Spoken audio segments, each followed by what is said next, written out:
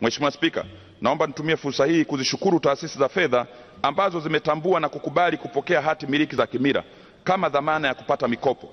Taasisi hizo ni pamoja na NMB, CRDB, PSPF, SIDO, Meru Community Bank na Agricultural Trust Fund Bank kwa kutoa mikopo ya jumla shilingi bilioni 49.2 kwa mwaka wa fedha huu.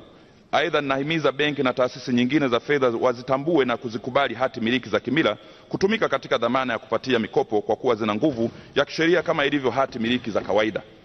Udhibiti wa ardhi vijijini. Miaka ya hivi karibuni, Mheshimiwa Spika, kumekuwa na wimbi kubwa la uporaji wa ardhi vijijini. Hili linafanywa na watu wachache wenye uwezo wa fedha kwa kushirikiana na viongozi wa vijiji wasio waadilifu. Kwa kiasi kikubwa ardhi inayoporwa inaachwa bila kuendelezwa, na nyingine kukopewa, na nyingine kuhaulishwa, kupimwa na kuombewa hati miliki za kawaida. Hali hii ikiachwa, kuna hatari ya wananchi vijijini kugeuka wapangaji wa ardhi za vijiji vyao. Ili kuhakikisha kuwa miamala ya ardhi vijijini inafanyika kwa mujibu wa sheria, kanuni na taratibu, uhairishaji wa ardhi ya vijiji utafanyiwa tathmini kuanzia mwaka huu wa fedha ili kujua ukubwa wa tatizo na kuzuia mianya ya ukiukwaji wa sheria, kanuni na taratibu, ikibidi kuweka ukomo wa kiasi cha ardhi, yani land ceiling, ambacho mtu mmoja anaweza kumiliki kijijini. Azma hii inalenga kuyalinda makundi mbalimbali ya jamii, wakiwemo wakulima na wafugaji, kumiliki ardhi.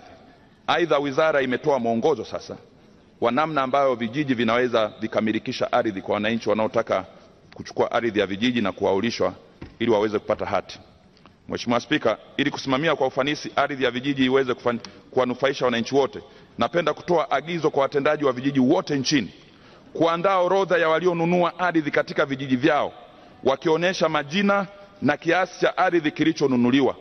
Taarifa hizi ziwafikishie maafisa ardhi teule katika halmashauri husika kwa uhakiki, na pia zinifikie mimi baada ya uhakiki.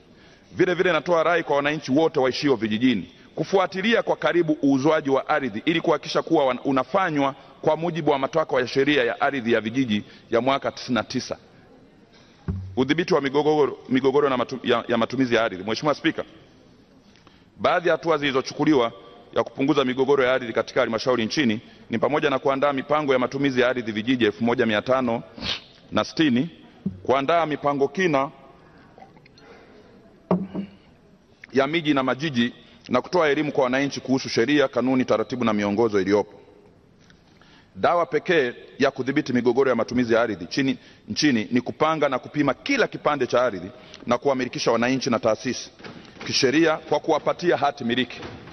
Pamoja na jitihada za jumla, wizara inaendelea kutafuta ufumbuzi wa migogoro mikubwa kwa kuwaita mezani pande husika na kukaa nao katika meza ya majadiliano ili kupata ufumbuzi na udhibiti wa migogoro hiyo. Mheshimiwa Spika, hatua ya kukaa mezani na pande husika zimeanza kuleta mafanikio ya kupata ufumbuzi katika mgogoro wa mashamba kati ya mwekezaji Tanzania Plantation, yale mashamba ya Arumeru ambayo imekuwa kama donda ndugu, na wananchi wanaozunguka mashamba yake, na mgogoro kati ya mwekezaji wa shamba la Nur Farm lililopo Joro katika wilaya ya Arumeru. Kutokana na makubaliano ya wawekezaji hao, serikali imepata ekari 7236.5 kwa ajili ya wananchi wasio na ardhi ndani ya migogoro husika. Ardhi hii itagawiwa kwa wilaya ya Arusha DC na Arumeru kwa wananchi ambao hawana ardhi kabisa, kwa sababu ardhi hii sasa imechukuliwa na serikali. Aidha, wizara imeunda timu ikijumuisha wataalamu kutoka halmashauri ya wilaya ya Arusha na Meru ambayo inaendelea na kazi ya uhakiki wa wananchi wasio na ardhi. Narudia, kuhakiki wananchi wasio na ardhi, kwa sababu nimeona ikiachwa hivi hivi wakati mwingine inaishia kwa viongozi na watu wengine wenye ardhi nyingi. Kwa hiyo tutahakiki, na kila mmoja asiye na ardhi atapewa kipande chake na tutampa na hati ya kumiliki ardhi hiyo.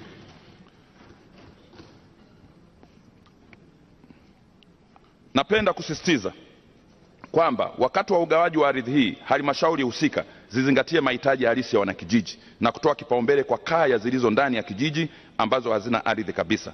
Hati za umilikaji ardhi itolewe mara tu mwanakijiji anapomilikishwa ardhi. Aidha, nawaasa wananchi wa maeneo husika ya Arumeru na Arusha DC kuwa watulivu na wenye subira ili zoezi hili liweze kukamilika kwa amani na mafanikio makubwa, kwa sababu timu yangu iko huko inashirikiana na viongozi wa mkoa na wilaya ili kuwatambua watu ambao hawana ardhi. Aidha, napenda kutumia fursa hii